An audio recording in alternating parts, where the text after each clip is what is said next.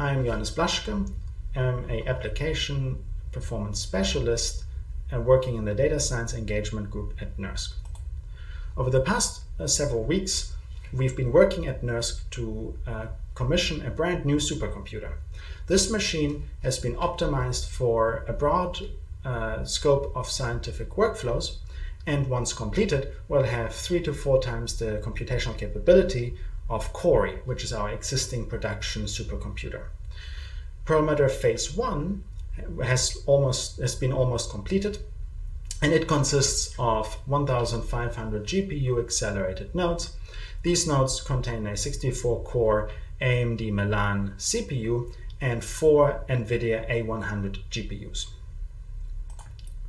At NERSC, we are providing Julia modules that consist of the official Julia binaries, as well as compiled versions compiled from source using the system libraries and the Cray compiler wrappers.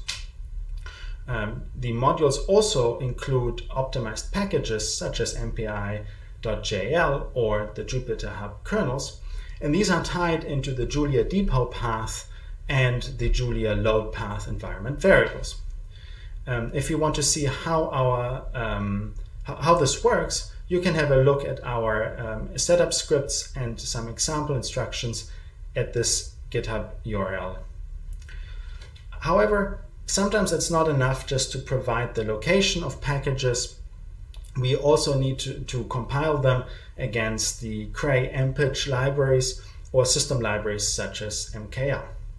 For this, we have developed a binary builder stand-in that is available here, and an example making use of this over here.